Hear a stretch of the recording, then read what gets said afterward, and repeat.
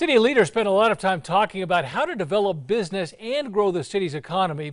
There is one part of the city that is already celebrating a long run of business success. News 13's Francesca Washington takes a closer look at the Bricklight District.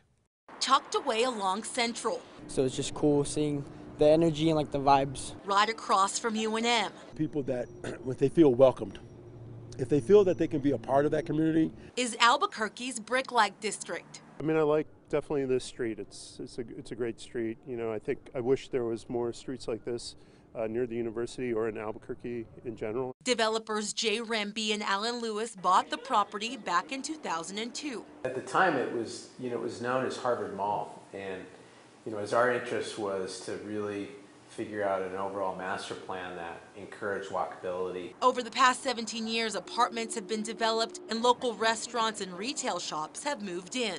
I think the fact that it's well lit, there's a lot of restaurants, there's some pubs, it's near the university, so I think I think that's a good combination. Developers say they wanted to create a unique environment that keeps people coming back.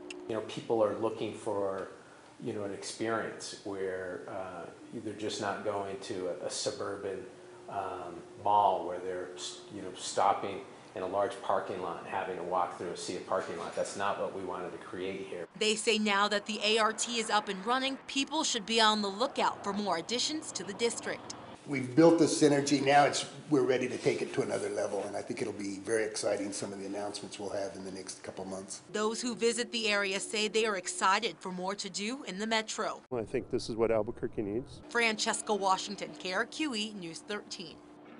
Developers say since 2002 they've added about 60,000 square feet of new buildings in the Bricklight District.